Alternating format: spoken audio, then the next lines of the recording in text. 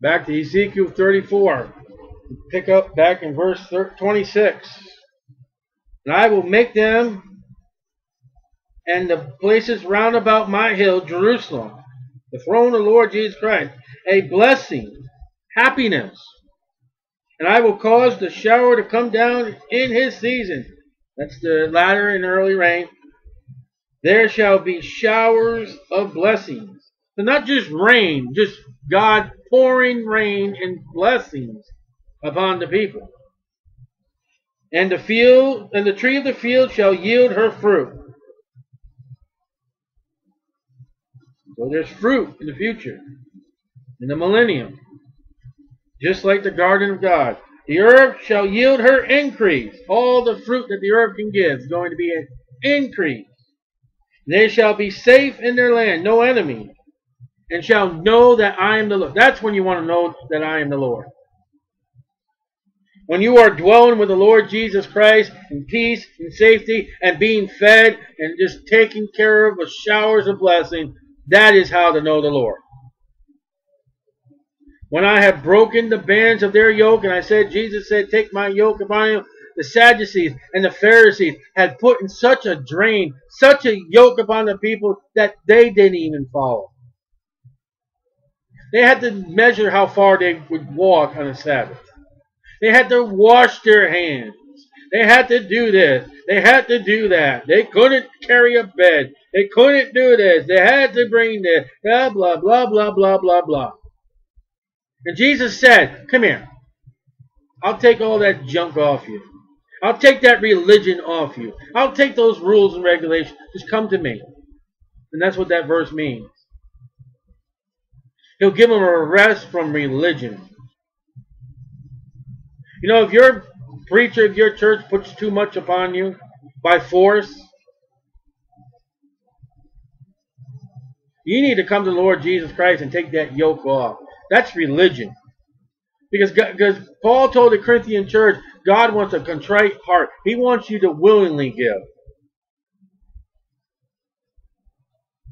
He wants you to go knock on doors because you want to, not because the pastor's forcing you. And if you go do any ministry in your church just to please the pastor, God ain't counting it to your account. You might as well not go. I was in a church one time, we would have these fasts, 2 or 3 day fasts. And people would complain, oh, I'm so hungry. But they would wait, the last day of the fast, it would be a fellowship, a restaurant or a church fellowship. Oh boy, everybody's happy then. And deliver them out of the hand of those that serve themselves of them. The only reason why these people have a flock is to take care of themselves. That's the only reason. They're not doing it for the love of God. They're not doing it for God. They're doing it for, the Bible says, God their belly. And they shall no more be a prey to the heathen. Neither shall the beasts of the land devour them. But they shall dwell safely, and none shall make them afraid. And that's going to be Israel in the millennium. I will raise up for them a plant of renown. Isaiah 11:1, 33:1. That is the Lord Jesus Christ. And they shall be no more consumed with hunger in the land. No starvation. Neither bear the shame of the heathen anymore. Heathen will be tossed out. You'll be in the millennium. It'll be only really the Jew and the Gentiles in the church. And those Gentiles that are there are the ones that help Israel. Thus shall they know that I am the Lord their God, am with them. And that they, even the house of Israel, are my people. Takes care of the church. It says he's all done with Israel. Saith the Lord God. And ye my flock, the flock of my pastor, are men. Oh, see, God told you. God told you who this flock was. It's the men of Israel. And I am your God. saith the Lord God.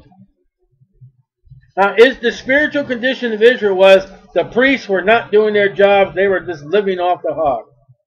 All the sacrifices the people brought, most of the sacrifices were given to the priests. It was their lot, and they were living off it. The first fruits, the first lambs, the first calf were all brought in the priests. Certain offerings were the priests. That's all they wanted. Anything else, go away. Just bring your offerings. Feed us. Feed us. In the church today, you got preachers that are in the pulpit, and they're just soaking their congregation and not giving anything back. And they're starving for the word. They're not being fed. They're living on a diet of sugar and flour. And then in the millennium, the Antichrist is going to just completely upset the Jews by wanting them all dead. Not taking care of them at all. They can't get Obamacare. Because you got to have the mark to go in the hospital. They're not going to get a welfare kind of help because you got to have the mark to get welfare. They're not going to get no food at the grocery store because you got to have the mark to get your groceries at the grocery store. But there are going to be few Gentile nations out there who are going to help that Jew. And as God will reward the Antichrist with a lake of fire, He's going to reward those nations that help His people. He's going to reward them with the millennium kingdom entrance.